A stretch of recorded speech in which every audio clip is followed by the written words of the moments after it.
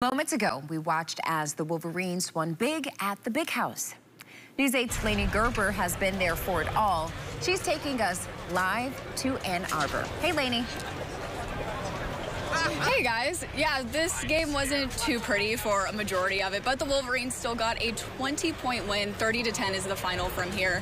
Michigan averaged 24 yards per drive, which there aren't very many instances in football where 24 yards is enough to get the job done, but they made it work, managed to get 30 points on the board, a lot of that coming late in the game, but the fans are leaving happy that they have a win, and that's all we need right now, because next week, number 4 Texas is coming to town, ESPN's College Game Day is coming to town, Fox Big Noon is going to be here, so they want the 100,000 people that were here today back here next week. Overall, the first win for Sharon Moore's era of Wolverine football. We'll have highlights and sound from them later on in sports, so stick around for that. For now, live from Ann Arbor, I'm Lainey Gerber, News 8.